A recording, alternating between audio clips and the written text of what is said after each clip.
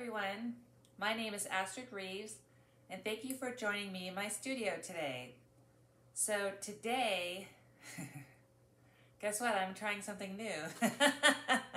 No, I'm just kidding. Actually, from a previous painting, I had some leftover paint, and I thought, oh, wouldn't that be cool? I wanted to try, okay, here we go. I wanted to try something different, but this time with the same combination. Like I used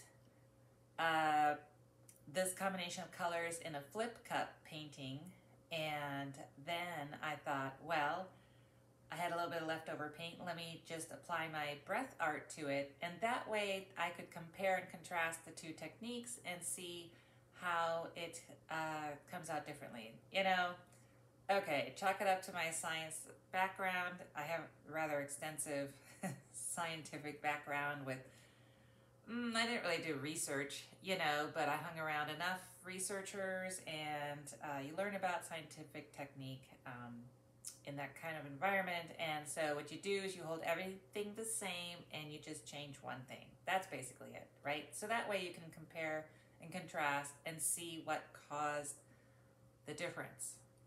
There you have it. You can save yourself 20 years, actually 8 years of college. Right there, in a nutshell, scientific technique. Astrid has defined it for you. That's all it is. All right, so I'm applying that to this painting, and let's see how it turns out.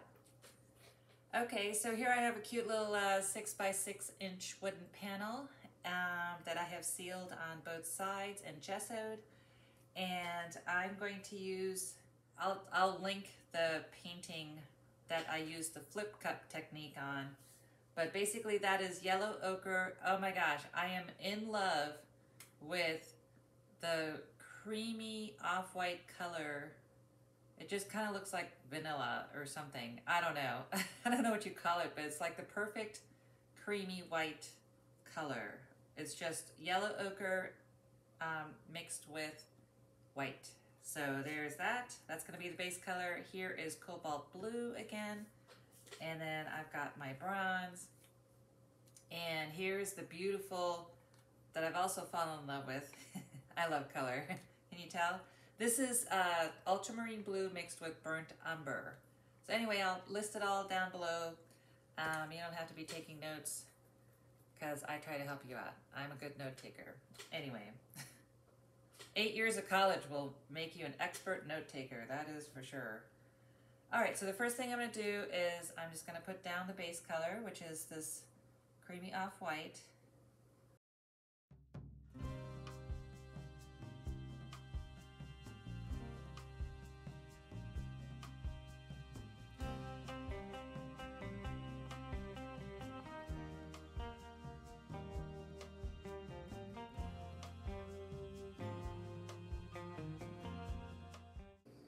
Okay, so I haven't quite decided.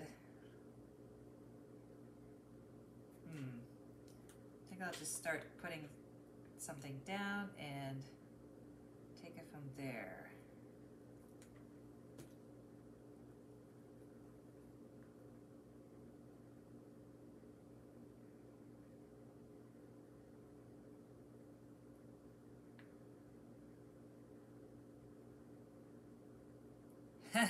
Well, that's kind of interesting. It looks pretty. Love those colors. You know, the interesting thing is that with this pouring medium, it doesn't... This is Lukas cryl pouring medium. I think I might just make a bunch of dots. I don't know. It doesn't really thin out very well. So let me see if I can just get it to blow around a little bit.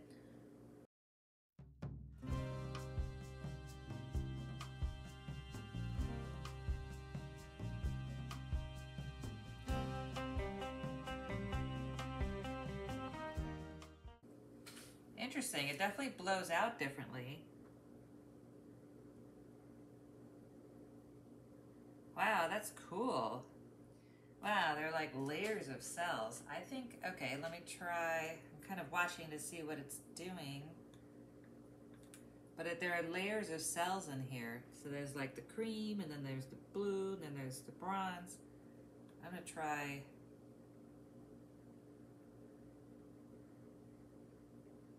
Here I go, changing horses midstream again. All right, I have an idea.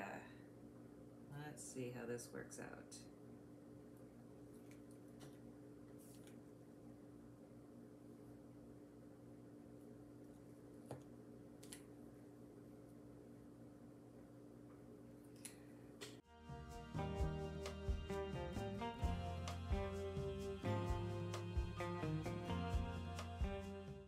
Well, that definitely created a different effect.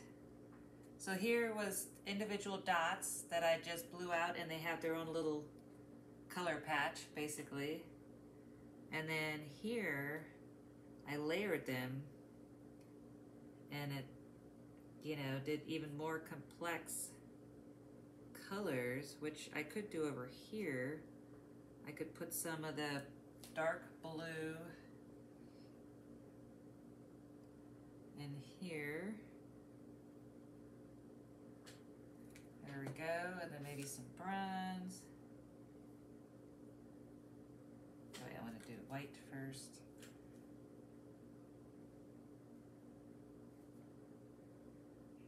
Well, cream, and then some bronze.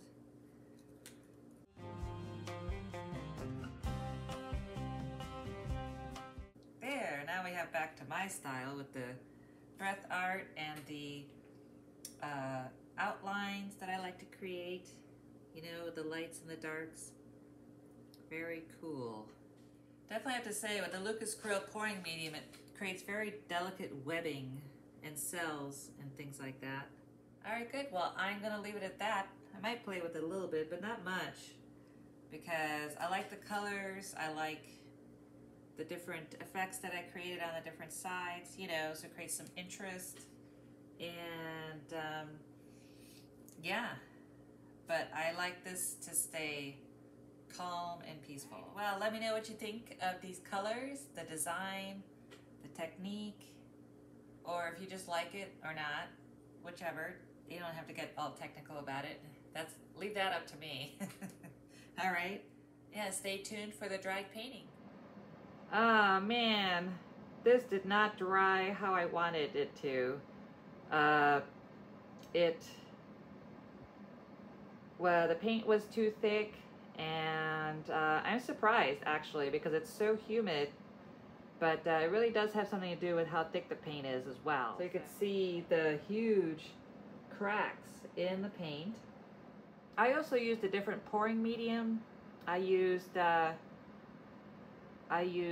Lukas cryl pouring medium mixed with Holbein paints. So I noticed that as it was drying, it was kind of pulling away from the edges and kind of contracting. That's like the best way I could describe it. So that should have been a sign to me right there that I was in for a problem. But there is something called Kintsugi, which is the Japanese art of like celebrating imperfections, right?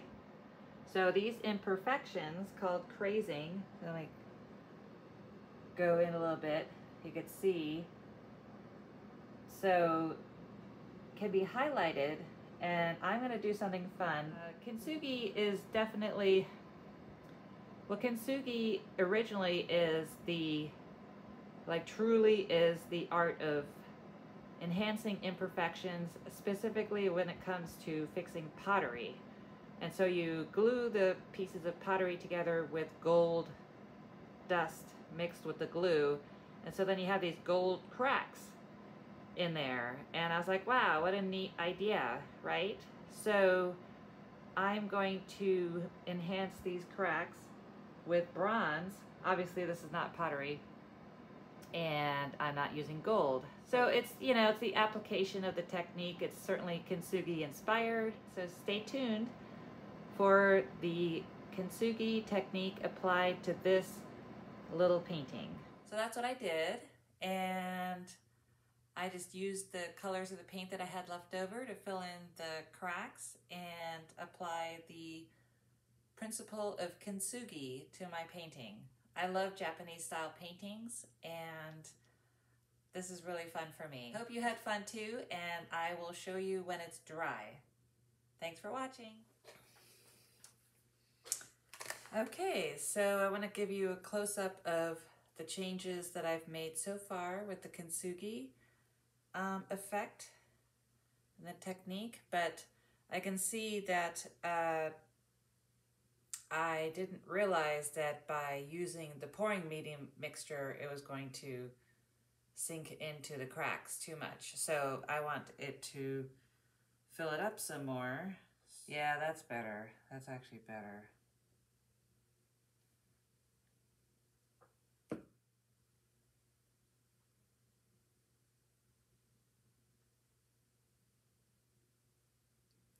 Yeah. I mean, some of these I think I might leave. I'm just gonna play with it and, oh, that's pretty.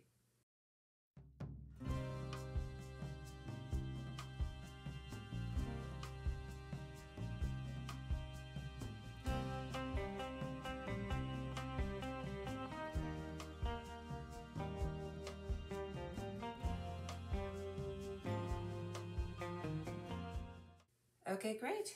Well, I'm just gonna let this dry, and those are the final touches that I'm putting on this painting. And let's see if I can, do it more that way. But anyway, here, I'll give you a close-up. See? Isn't that cool?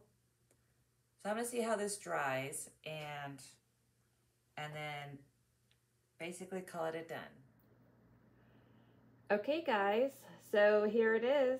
I applied a little bit more bronze paint to the cracks, and it dried just beautifully. Let's see if I can get some close-ups here. And I realized if I go, there we go. Now you can see the beautiful shimmer to the bronze and the blue, and the different colors that I put in the cracks in addition to the bronze. And I think it came out really cool looking. What do you guys think?